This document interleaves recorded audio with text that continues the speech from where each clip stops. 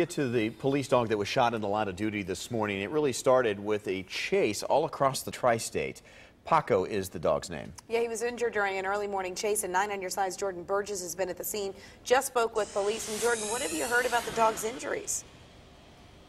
Well, in just the last half hour or so, police confirming to us that the dog and the suspect in this case will be okay, but police still out here at this hour investigating. Got a lot of stuff to look through. They've got the suspect's car down there on Winton Road. That's where it was brought to a halt with stop sticks. Police say one of the suspects then got out, ran down Winton Road here, and ended up over by where you'll see some more evidence markers down the road.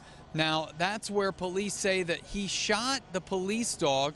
And then officers say when he turned the gun toward them over in this area, they then fired and shot him. Now, we want to show you a picture of the police dog who was hit in the shoulder. He's Paco. He's been on the force for 1 year and actually was days away from getting a bulletproof vest that had been donated to the department. Now, police say this started when officers tried to pull over a suspected drunk driver in Springdale. He kept going for about 4 miles. At one point, police say it looked like the woman inside was trying to get out. They used stop sticks on the car. The woman surrendered. A gun was stolen from the car, and the man got out with another gun and started running. The dog went after him. That's when that shooting happened.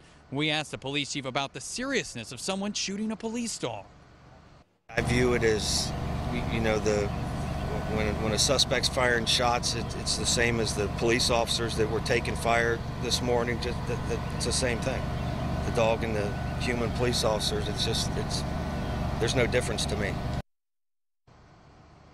Right now, police say it could be another hour or so, maybe even longer than that, before Winton Road is reopened here just north of North Bend Road. And police also at this hour looking for something in Forest Park that they say had been thrown by the vehicle from the vehicle by the suspect. They're not sure at this point what that was. Reporting live, Jordan Burgess, 9 on your side. Wow, a lot of moving parts there, Jordan, in that story. Thank you for